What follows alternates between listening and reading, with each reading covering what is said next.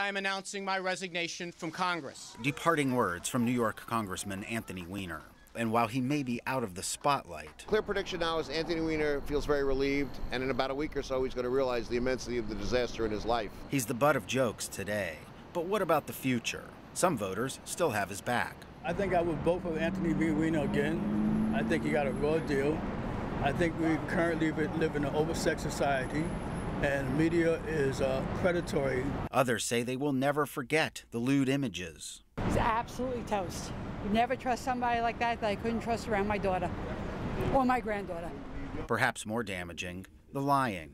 I didn't send the photograph that was this hacker did. To be clear, the picture was of me, and I sent it. With a pregnant wife, Weiner now needs to reinvent himself. He's going to have to find a way to make a living. He's not a lawyer. He has no other skill but being a public figure.